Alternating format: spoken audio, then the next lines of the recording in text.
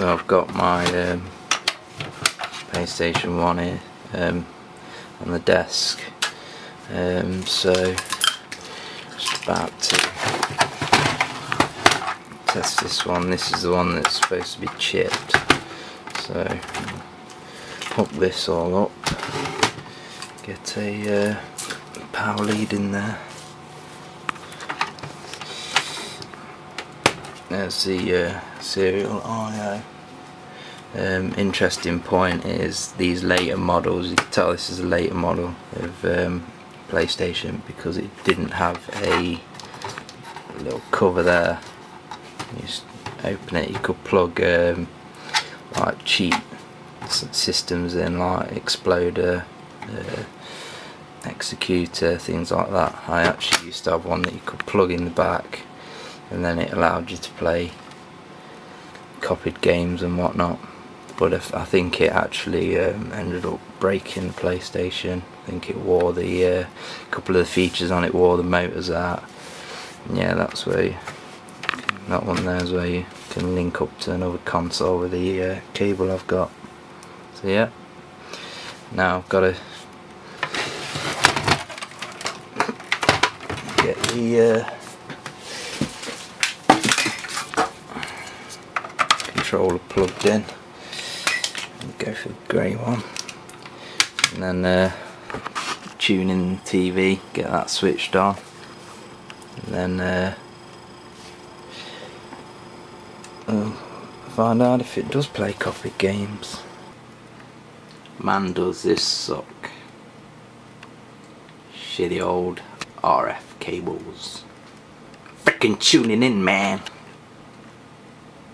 Pile of frickin' ass. So eventually, about 15 minutes later, got a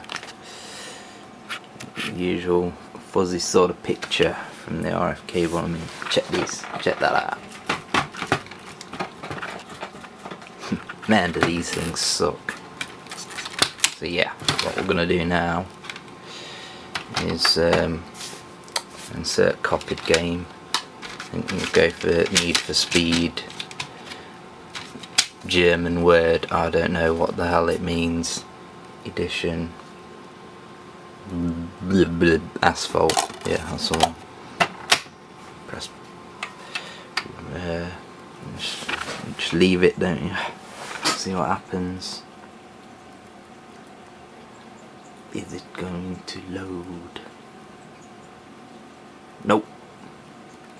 So now what I'll have to do is swap the console over and see if it works in the other console.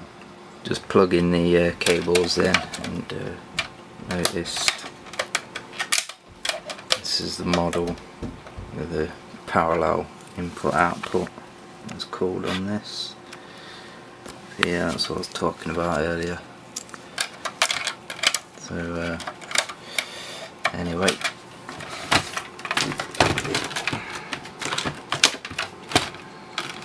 open the lid, copy the game again, see if it works.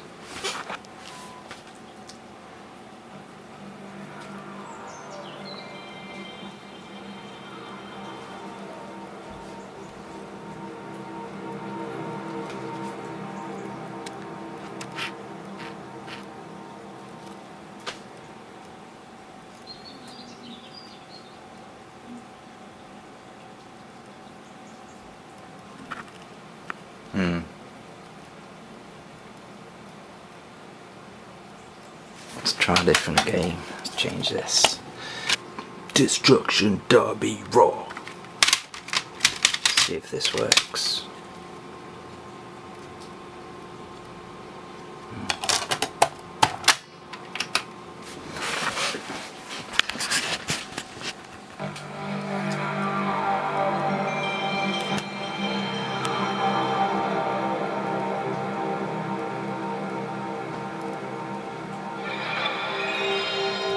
Got that far again.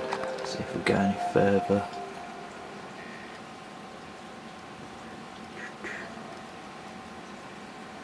Yay, it works.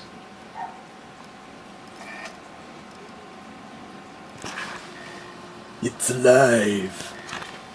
Yeah. So yeah, it's now working. So it works.